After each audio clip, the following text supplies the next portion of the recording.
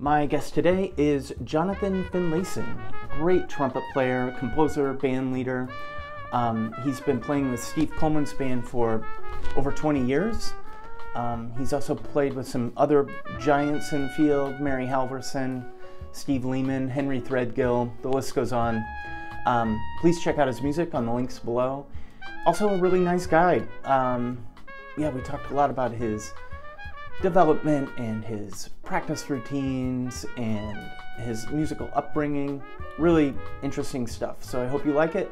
And if you do, please like and subscribe. And I'll see you on the other side. Bye. Dave Ballou mentioned this term that I'd not heard before called pivoting. And I think from my understanding, he means just like flexibility and able to move around the trumpet. And how did this come to be? Like, how do you have such control of the instrument?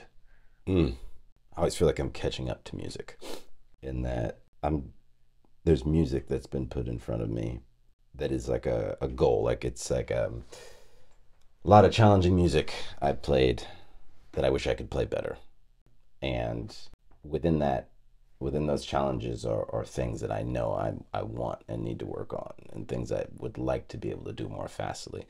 So I'm just trying to shore up those feelings of like being able to better control and manage those expectations. And over time, I've gotten better. Keep trying. What kind of things do you practice on a daily basis? Do you, I assume, long tones and... yeah, long tones, lip slurs, and not a heavy amount. Long tones, lip slurs, scales. These days it's all very, very basic. What do you mean? Nothing out of the ordinary, I'd say. I play some melodies sometimes. I feel like the kind of echoing what I just said, like the practice comes with projects, you know, like the things I do at home are to prepare myself for something that I probably can't do or will have trouble doing, you know, and then I do a project and then someone's like, can you do this? And I'm like, I will try. Can you think of an example of something that's been exceedingly hard and you've surmounted? Recently I did recording with Steve Lehman, and there's this piece called Les 13 Soleils, which it's very, I don't know. Angular? It's kind of angular. It has a steady meter. It's not in 4. Something is elongated, I forget. But then there's a lot of information on top of that. There's a lot of sounds going on around, and we have this line in unison, and it's difficult, you know. There's some like things about the timing that can be tricky. I feel like me working on that's like an addition to my practice, or that's something that I can add to my ability because they put it in front of me, you know. How do horn players, or how do you approach getting better at the rhythm part of music? I think a lot of it has to do with simple exposure and recognition, like that you want to do it and that it is a thing that you want to work on.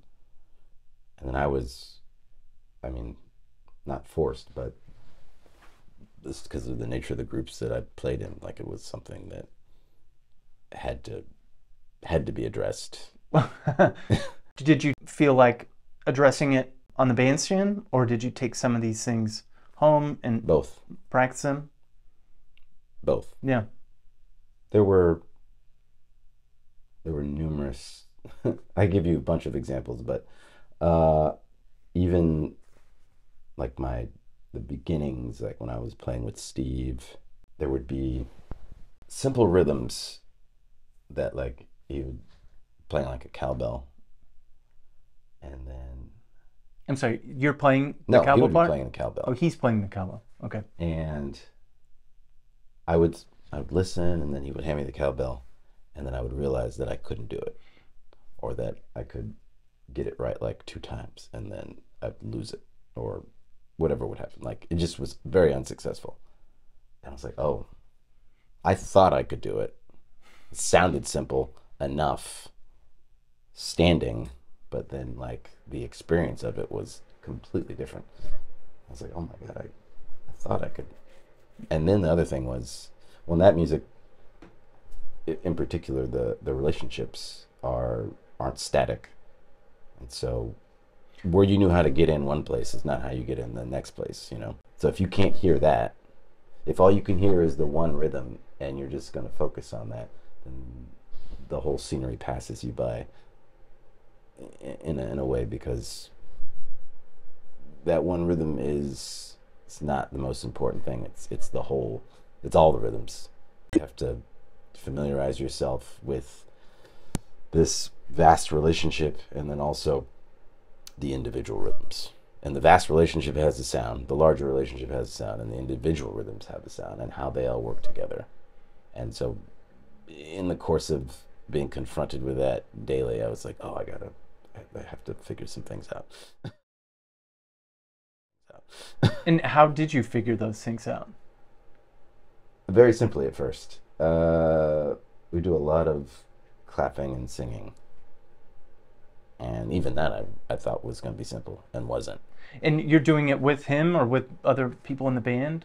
You could just take well, I first started with, the goal was to do it yourself. Sing one part and clap the other. Or to tap your foot on one thing and then improvise on it, or whatever it is, to create two different relationships or a composite relationship. Mm-hmm. So I started trying to sing things and clap things, and to just bend your brain in a way, you know, even to sing things and clap things that are commensurate in the same span. It was difficult. It was all like, I was like, oh, looking at it, it was just like, oh, I can do that. Of course I can do that, and then you have to do it. Yeah, and then you're like, oh my God. So I realized very quickly, I was like, oh man, I can't do any of these things. I can't hold a pattern. I can't hear where to come in. You know? So being able to do that in that context, I know this seems probably obvious, but can you speak to how that influences playing in other groups? I have this experience of playing this very demanding music and improvising over these types of forms and having to hear these things. It only improves your musicianship. You can take those things anywhere, you know. There's a lot of listening involved. I mean, it's all the things that one strives for in being a musician. And then in another context, like playing with Mark Morris, there's this other handful of things that I don't have to do in that group that I need to, you know, be better about, like listening to the vocalists and feeling the actual vibe of like a piece, and how to make my sound correlate with the emotion of this piece versus this one, and when to play brassy and when not, and which these are other things that are just me paying more attention, but like not necessarily called upon for other gigs. Yeah. But do you still work on playing tunes and standards? I still do it. Mm-hmm. I still love to play. I go to a jam session every now and then. There's this one session up in Harlem that I go to on Sundays called the Legion. It's like walking distance from my house. Oh, that's nice. Yeah. When you moved to New York, did you go to a bunch of jam sessions? I tried to make all of them. You did? Up and down and all around. I went to the up and over Jazz Cafe, which is not there anymore. Robert Glasper did a lot of residencies there. I feel like that's one of the places where he was able to really develop his trio thing back in the day. I used to go there. I used to go to St. Nick's Pub A big zigzag. I didn't live anywhere near any of these places. But you don't live this kind of jam session life. Yeah, no. it's exhausting. Well, you end up playing more. Sicilian Defense has got to be the best band name. And it's hard. I like leading a band, and then leading a band is also can be difficult. Yeah. Quite difficult. So it's. You mean difficult, like in the booking of gigs and that kind of thing, or the actual putting the pieces together? I like that part. That's the fun part. It's the gigs, and sometimes I feel like I don't want to just do gigs. Like, hear me out. So, I like playing with groups, with my group, but am I booking gigs just to play the same music over again? Like, I waver sometimes. It's nice to have like a string of gigs, and then I'm like, I think I don't want to play this music anymore after like a little bit. Like, I don't know what sometimes I don't know what the expectation is like for myself, but I want to keep how long before I start playing the music, and what does that look like? Well, no. I've had some success here and there, but in booking gigs, but I also know it takes me like a long time to write music, which is I've been doing it. It hasn't gotten any faster. Well, how do you do it then? Like, what's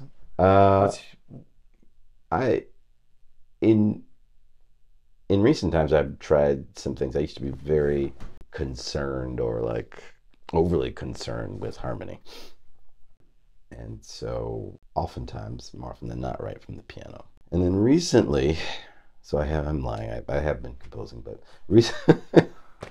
recently I've been writing more melodies from the trumpet, which is different for me. It's more like a top-down approach, where usually it's more like a bottom-up approach. So sometimes I start on piano, and then it just kind of stacks up this way, and then now I've been like composing on the trumpet, and then moving down from there, like, and I'm trying to get them to meet in the middle, so to speak, Yeah, what have you found by doing that? Like, has it changed the outcome? A little bit, yeah, because I kind of play the piano, so a lot of things are inspired by piano playing, and I'm thinking about that. Mm-hmm. When I play from the trumpet, it's very monophonic. It's almost like I'm decoding the harmony afterwards, after the fact.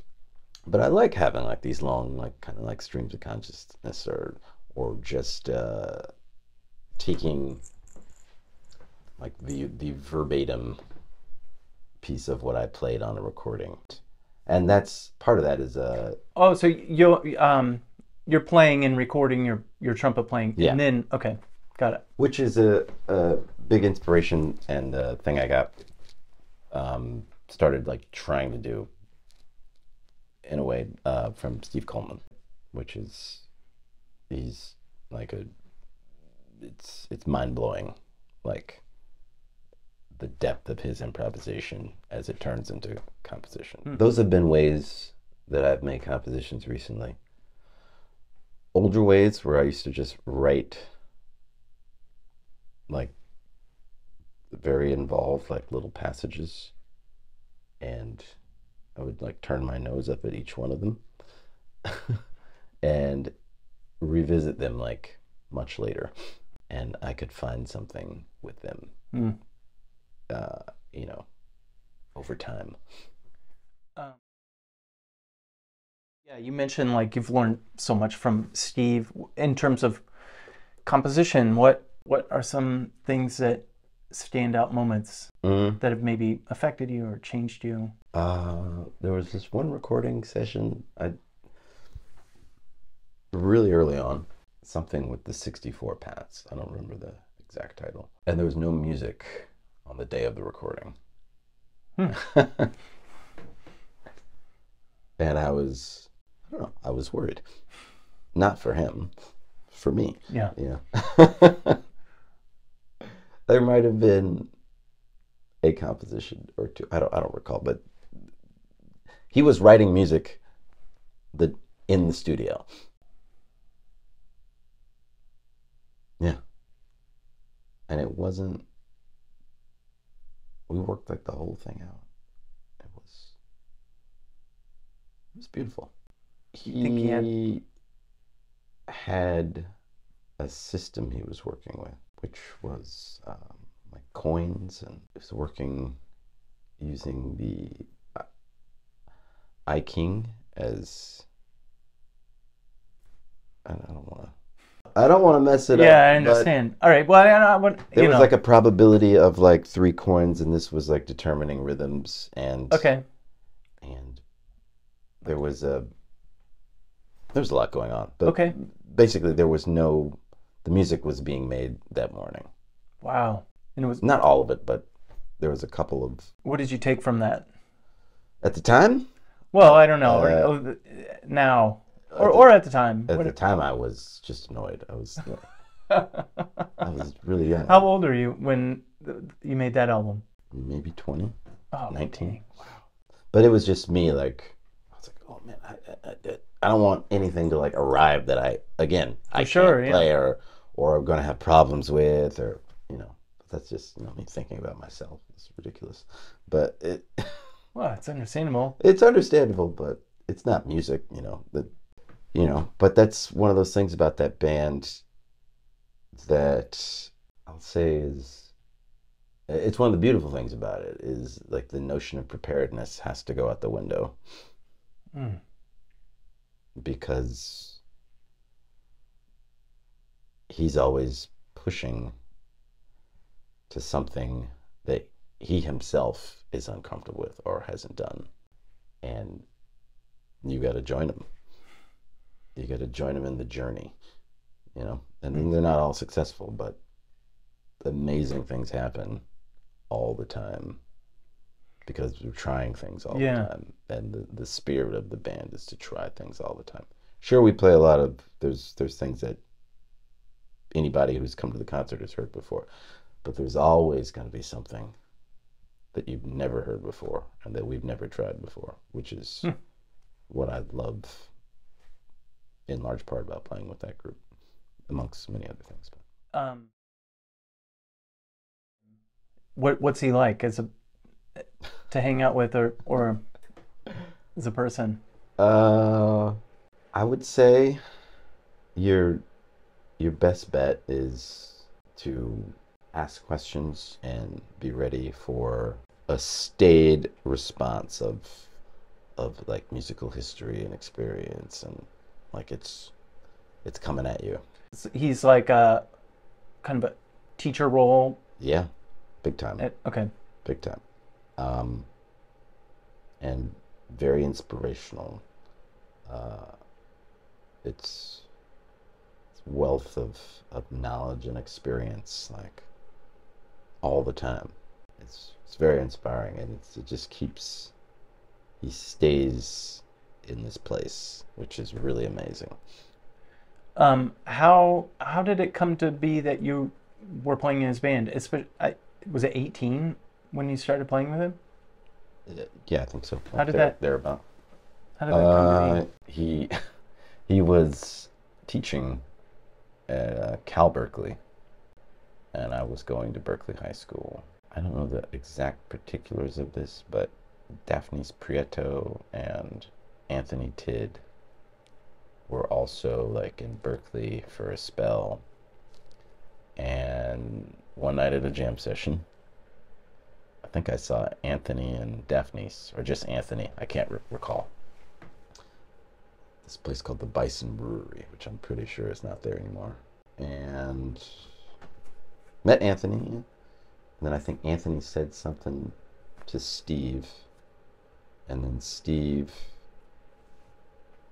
in this role of spreading information, came to my high school and did a workshop. But that's kind of like where I met him as a quasi-adult. That was like 2000, thereabouts. Because I 20. was getting ready to graduate from high school. Wow, that's yeah. I can't even imagine the growth and just playing somebody's music for 20 some years. Pretty incredible. Robert Porter. Can you tell me about him? Oh man, I can.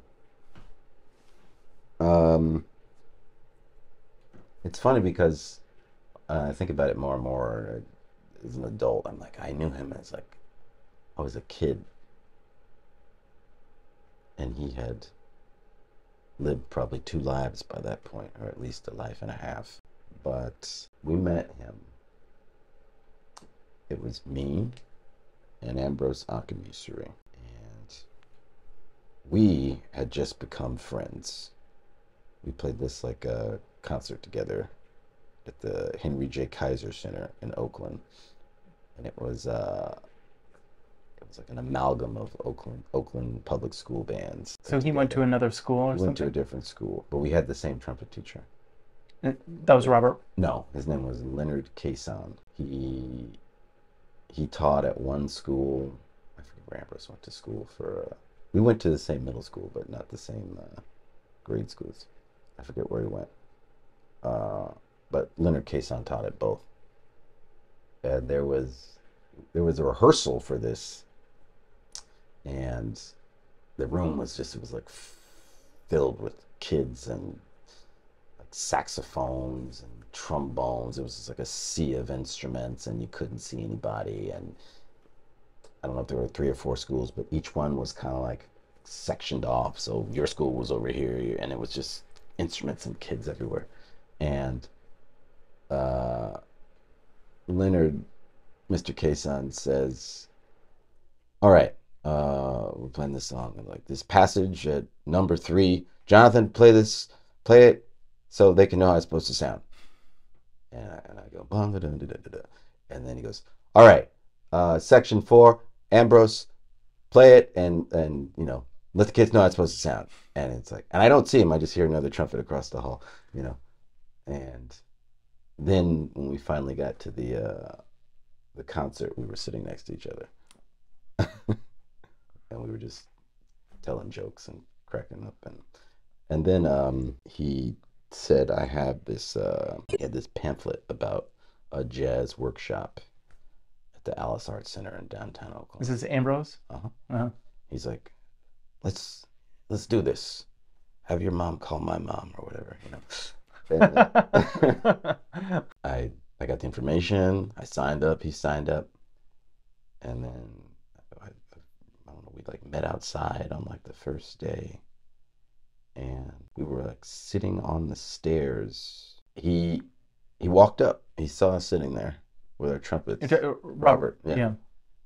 And he was like talking, he said, oh man, I'm gonna give you guys lessons. Or it wasn't quite like that, but anyways, he sees us on the steps, and we're like cracking jokes or whatever we're doing, and he said, I'm gonna give both of you guys lessons, man. You guys are gonna be great, or something like that.